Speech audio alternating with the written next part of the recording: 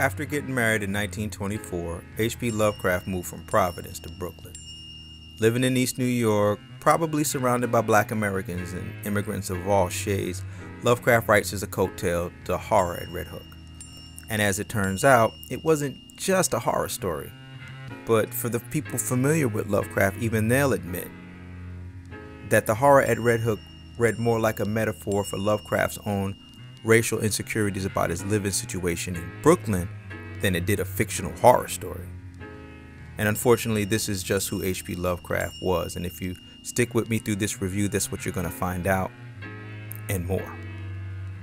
But for right now, the song in the background you hear, Return of the Crooklyn Dodgers, is off Spike Lee's soundtrack for the 1996 film Clockers, and it's the perfect soundtrack to the story of a cat from Providence who's an outsider trying to wrap his mind around a multicultural Brooklyn, or a multicultural world for that matter.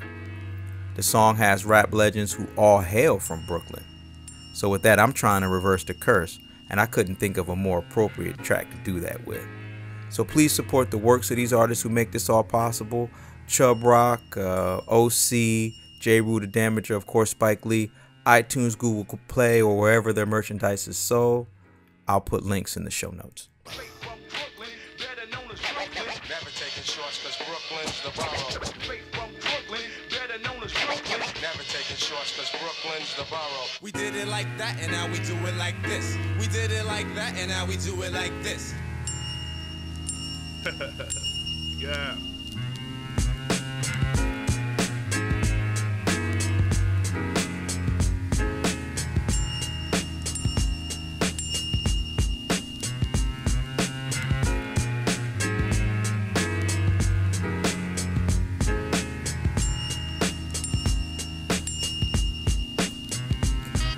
Unfortunately, as many of you out there already know, even when we as black people are just trying to kick it, we can. We want to see a movie or Netflix and chill, but these folks out here making these movies have like zero chill. Just this year alone, let's just take it from the end of the year. In November 2019, right, Focus Features releases Harriet, Universal releases Queen and Slim. Both films faced major backlash for the same thing: white savior narratives. In freaking 2019. And not to be outdone, next month in December, Orlando Bloom finds himself fired from the hit Showtime drama American Gods because, get this, his performance sent the wrong message to black people. So if that's not enough for you, that following Saturday, after Orlando Bloom's fired, West Point cadets are broadcast live on national TV, flashing the white power salute. But fortunately, ABC clears all this up and lets everyone else know, hey, they're just playing the circle game and not spewing hate on a national damn stage. So in the interest of not sending the wrong message to black people, welcome to my in-depth review of Bird Box, released Christmas 2018. It's been a year, but I've been looking into this for a while. Movies are memorabilia, and it's my sincere hope that some of you out there find value in where my curiosity led. To be honest though, I'm not even really shocked at the racist cliches right off the top. The whole white survival on the condition of black sacrifice, that's pretty much par for the course for racist ass Hollywood. But there was something else about that film that forced me to dig a little deeper, and that's what this review is going to get into.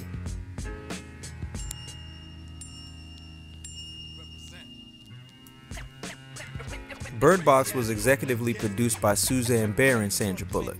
Bear directed.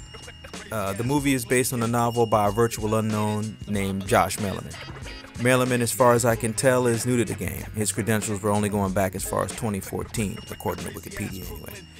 Bear, on the other hand, had won an Oscar in 2011 for her work titled In a Better World. But my interest was in the source work for Bird Box. I needed to know who was Josh Mellerman and how did he come up with this? And a Google search gave me answers faster than I could really appreciate.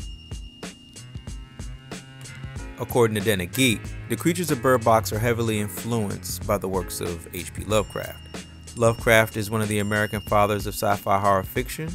Lovecraft developed a dark style focused on abominable monsters that would come to be known as Lovecraftian.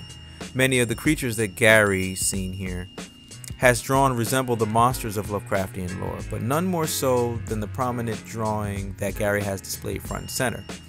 The weird little dude with tentacles on his face. And it just so happens that a tentacle face is one of the most frequently depicted features on Lovecraft's best known monster, Cthulhu. Now, towards the end of the Den of Geek article, the writer he walks it back a bit. He says, again, the creatures of Bird Box aren't necessarily literally Cthulhu and the rest of his terrifying Grey Old One companions. The tentacles, however, are a dead giveaway that they're at least in part inspired by them. And if their appearance wasn't enough, the Bird Box creatures share one very important feature with the Grey Old Ones. Upon viewing Cthulhu, people are driven stark raving mad. And of course, if you've seen the film, you get the reference there. But the clues continue. So I came across a USA Today article titled, "Author Josh Merriman is more Stoker than Lovecraft." And what's interesting about this one here is it was written 4 years prior to the release of the film. Right? So the USA Today reporter conducting this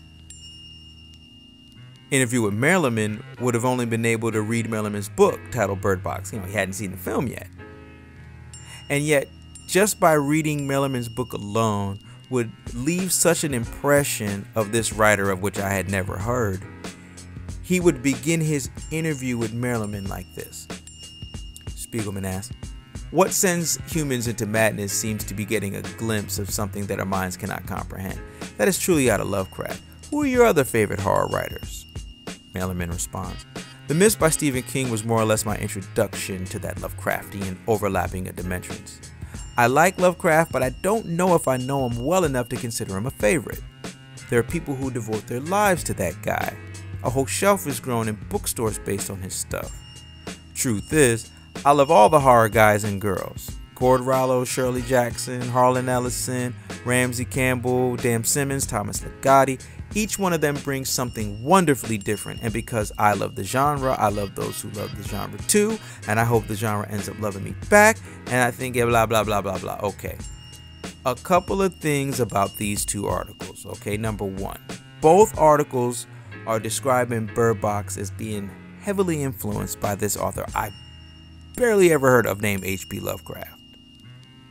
And the second thing that hops out at me is the USA Today article, and that's, Merriman's interview there is number one, it's showing me his familiarity with Lovecraft and that whole Lovecraftian lore, and it's also showing a barely detectable attempt at his part to kind of cover his tracks from Lovecraft by randomly name dropping like half a dozen authors of the genre like out of the blue. I was born in New York, and he's not going to get that past the kid. So let's pause here for a second for clarity. All right, look, this is not about if Merriman ripped off Lovecraft. As it turned out, I didn't need to know who Merriman was. I needed to know who H.P. Lovecraft was and where he was getting all of this. Now full disclosure, from my time working with Sophia Stewart, I learned something. And that is, if you find yourself questioning someone's authenticity, don't judge them by their resume and their accolades. You judge them by their biography. You look at that instead. And it just so happens that the life of H.P. Lovecraft reads exactly like the type of nightmare scenarios that man famously wrote about.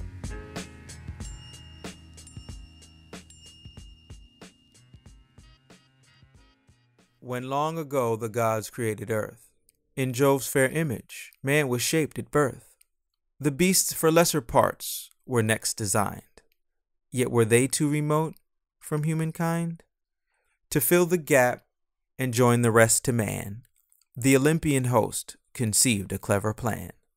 A beast they wrought in semi-human figure, filled it with vice, and called the thing a nigger.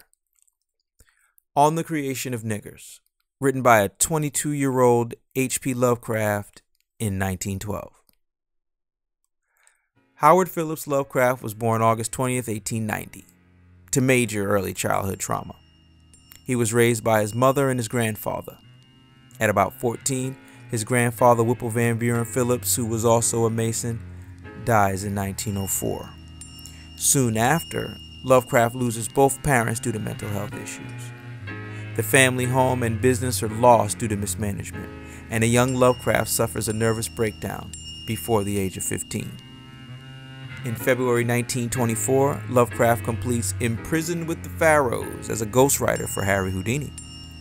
That same year, he meets Sonia Green, and as I stated in the intro, get married in 1924, move to East New York, and 2 years later, get divorced. By 1928, Lovecraft returns to Providence, sinking into loneliness and frustration, and begins to write the vast majority of his famously known works. He had already written the horror at Red Hook, but out comes The Call of Cthulhu, The Case to Dexter Wars, In the Mountains of Madness, The Myths of Cthulhu, and Coloring Out of Space. By 1937, Lovecraft's health was on a deep decline. He was forced into hospital care and ended up dying of intestinal cancer on March 15th of that year. Beasts with semi-human figures filled with vice and called niggers is honestly how Lovecraft saw blacks. Just not as mortal but spiritual enemies too. And his creativity, if you can even call it that, is just a punched up expression of racist instinct and white nationalism. And because Lovecraft was such a prolific writer, no intelligent person can say he lacked the ability to express himself. I mean, the man wrote hella books. And instead of better characterizing or articulating or dealing with the real fucking problems he had growing up, he just resorted to projecting all of his faults on the black people and characterizing us as the source of his problems and society's problems. H.P. Lovecraft embodied the type of psychopathic racial personality Bobby Wright wrote about decades ago. And make no mistake, his no-holds-barred portrayal of all black people as brooding and evil was compulsive to say the least. And more disturbingly, his use of the occult ritual to perpetuate these kinds of values raises more questions, and we'll get into that later. But the bottom line at this point is simple. When it comes to his legacy, anti-black racism is the bonding agent of Lovecraft's entire catalog. But don't take my word for it.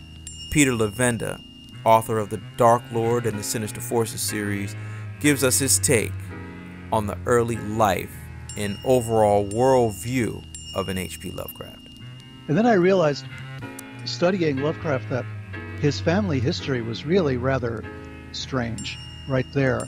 And I began to look at ideas that maybe Lovecraft's upbringing had a much more direct impact on his fiction than we realize. His father had gone insane, probably due to syphilis.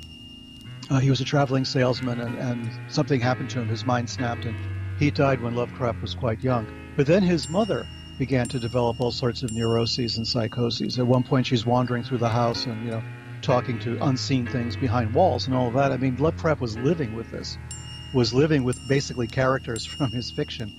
Lovecraft Lovecraft saw a whole different world. He saw that the world that had been the colonies of Great Britain and of Spain, Portugal, the United States, Netherlands, all these colonies had people that did not believe the way the Europeans did. And there were more of them. And they were rising up in protest and rising up against the colonial powers. When Lovecraft was writing, World War I had taken place.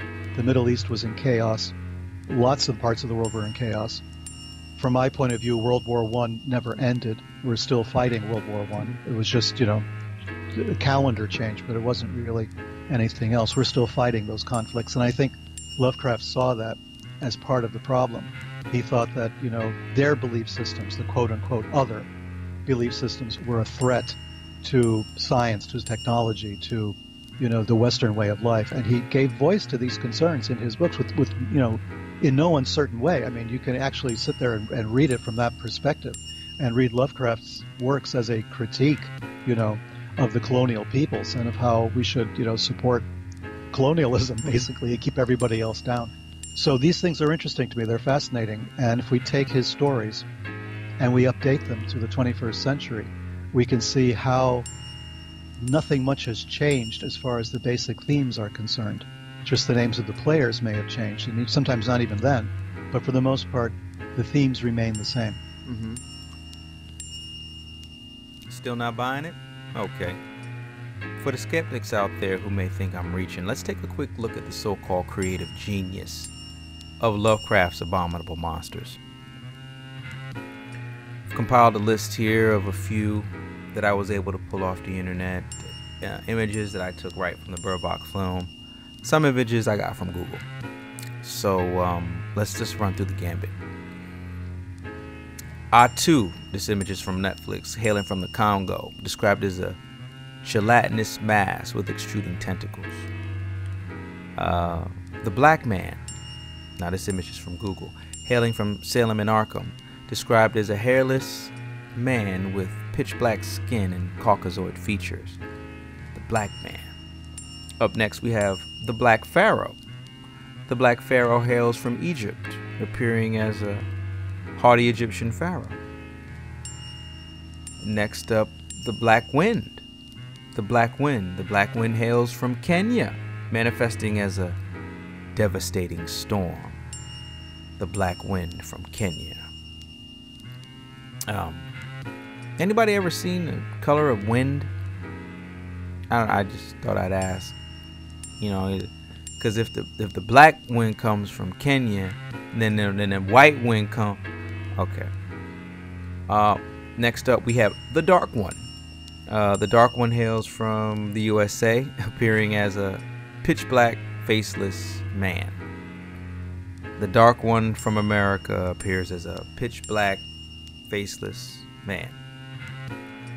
Next, we have the Faceless God. The Faceless God hails from ancient Egypt, appears as a winged, faceless sphinx.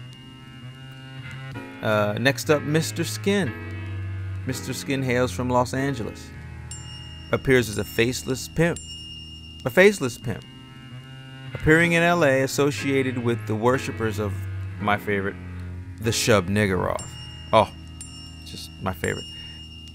Next up, my favorite, the Shub Niggurath. Shub Niggurath. Described as a female black goat of the woods with 1,000 young. The Shub Niggurath. A female black goat of the woods with 1,000 young.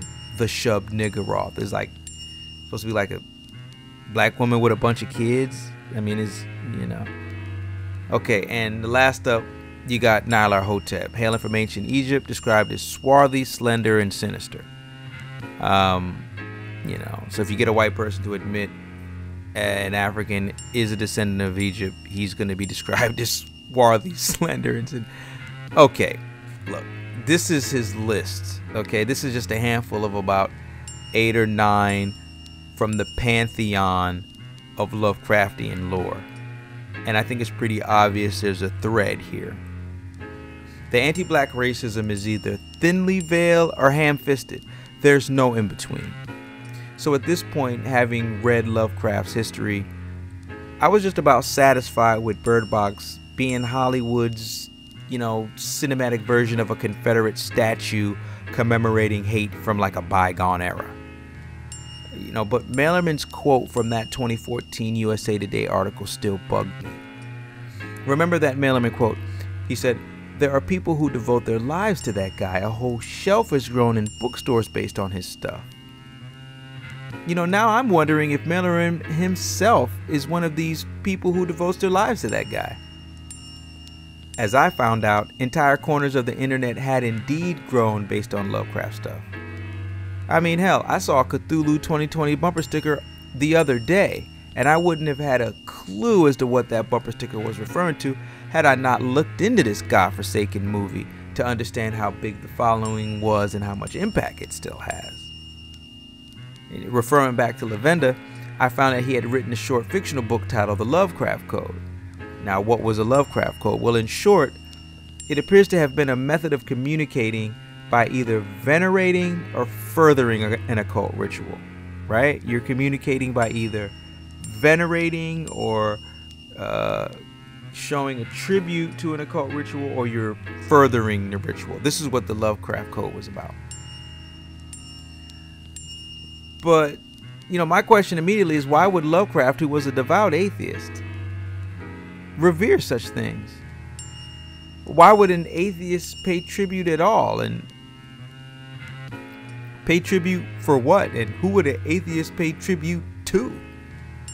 At the same time, Lovecraft was an atheist, a very committed atheist, someone who hated religion and who loved science and was terribly devoted to scientific principles and looked down on superstition and looked down on religion.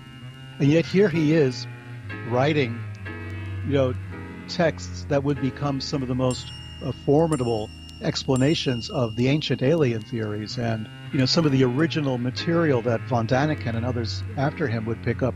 But Lovecraft is writing about this, about, maybe there were people on this planet before us, maybe they're coming back, maybe there are people on the planet who can open a gate and let them in. All of these concepts Lovecraft is writing about with one hand, and on the other he's poo-pooing the entire thing, There was a kind of a schizophrenia in Lovecraft's approach, it would seem to me. And this fascinated me. Like, what's this all about? Is it possible, for instance, to be an atheist and still believe that there are, alien beings who are controlling the situation on our planet or had some major impact on our planet? Of course, the answer is yes. You don't have to believe in religion to believe in aliens, right? Mm-hmm. These things don't come from necessarily the same source. That's another subject for another day. But for Lovecraft, in his writing, he was identifying various cults that really did exist, like the Yazidi, for instance, and other groups, and tying them into this worldview that he had. And so I started to take a closer look, and when I did that, I realized that Kenneth Grant, the English magician, was doing the same thing, was connecting Lovecraft to Aleister Crowley and to ritual magic in general, using Lovecraft's characters and his themes as if they were real and exploring that possibility. And that was fascinating as well. Lavenda is suggesting that Lovecraft is paying tribute to Crowley's real-life ritual event by using very specific dates in his works of fiction, meant to pay homage to actual rituals once performed in real life. You creeped out yet? Lavenda continues. And then I realized that Grant seemed to have missed something in all of his work and all of his research on Crowley and on Lovecraft, and that is that Lovecraft's most famous story, the one I based the novel on, The Call of Cthulhu, is based on very specific names, dates, and places, right? Mm-hmm. Lovecraft is kind of unique in that. He really does insist that this is what happened on this day. He gives date, month, and year. I mean, he's very explicit as to when things took place. And I find that also to be fascinating. So I started to deconstruct that. And that's when I discovered that, Lovecraft's famous group of worshippers of Cthulhu in the bayous and the swamps outside of New Orleans in Louisiana, this weird ritual took place on Halloween in 1907. And that date signified something to me. I mean, it jogged my memory, and I started going back over other material, and I realized that Aleister Crowley wrote his famous holy books on exactly that day, on October 30th, 31st, and November 1st, 1907. At the same time that cult was operating in New Orleans, in Lovecraft's fantasy, one that he wrote 10 years after that, no more, almost 20 years later, Lovecraft is writing about this scene, and Crowley actually was living it. And in the holy books that Crowley was writing, he uses a lot of the same imagery that Lovecraft would later use in The Call of Cthulhu. And I would look at the two paragraphs like side by side, what they were writing, and it was stunning that Lovecraft was essentially channeling something that had happened to Crowley 20 years previously. And of course I wrote The Dark Lord, a nonfiction book based on comparing Lovecraft and Crowley and Grant and some of the other material. Kenneth Grant's book Outer Gateways draws parallels between Lovecraft's Cthulhu mythos and the word Cthulhu, which appears in Crowley's The Vision and the Voice. Also, an FYI, Kenneth Grant wasn't just some random researcher. Grant was actually Crowley's former personal secretary. Still not sold? Okay. Well, if Kenneth Grant and Peter Lavenda aren't good enough, according to Warlock Asylum International News, it's official. Lovecraft used the term Cthulhu as a code word for Crowley's Thelema.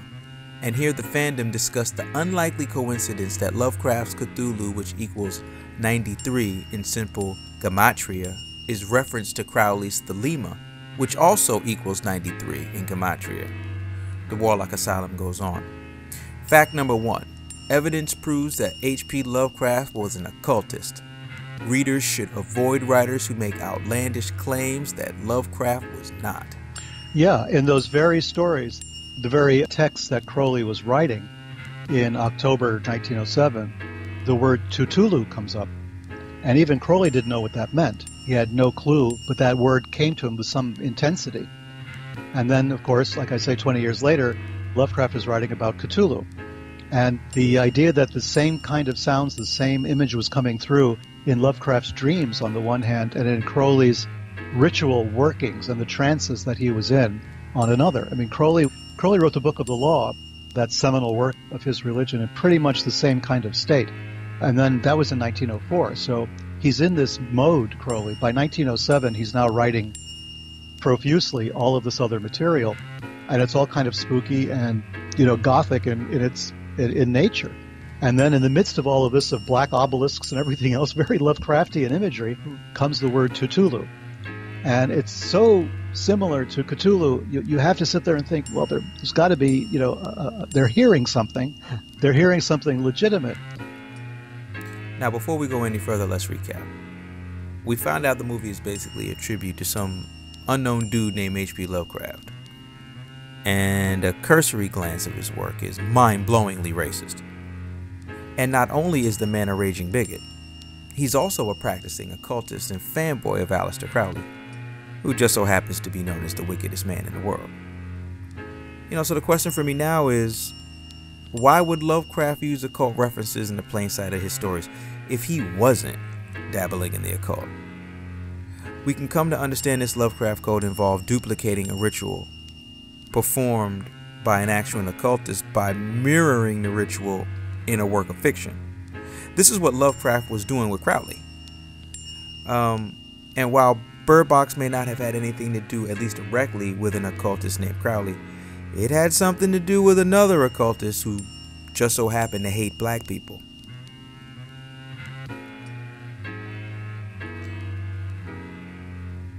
Charles Manson represents for me the icon, if you will, of all of these forces and how they come together. And for some reason, we tend to build our prisons and our military installations on those sites that were the most prominent sites of the ancient civilizations. Every time you find a series of Indian burial mounds of any size, for some reason there's a penitentiary, a prison across the street or on top of it, or a military base, or in some cases a nuclear waste facility. And I always think to myself that these represent the most tense human habitations, military bases and prisons. And for some reason we choose those, we choose to build them on the site of Indian burial mounds. So there is an unconscious realization of this in our filmmakers. For instance, in The Shining, the famous Stephen King novel, the Overlook Hotel is supposedly built on the site of an Indian burial mound. Yeah. In the movie Poltergeist, they're building housing tracts on the sites of Indian burial mounds. In the movie Identity that came out a couple of years ago, there are references to Indian burial mounds at the site of that famous motel where all of these murders are taking place. So it seems as though in Hollywood we seem to have this unconscious understanding that there's a connection between these burial mounds and some very strange supernatural phenomenon. And Lovecraft wrote about this in the 1920s by saying that the artists would be the first ones to know what was going on and how these forces were coming into play in our life, in our consciousness. Now, what did Charles Manson have to do with Bird Box, you wonder? Don't take my word for it. I'll let the actors tell it. You guys are kind of all... I don't want to give too much away. The fun of watching the movie is not knowing what is next. But I can say that you guys are, for the most part, trapped in a house together for a large part of the film. A number of great actors outside of you guys are in that house as well. You have John Malkovich. You have Sandy B. What was it like...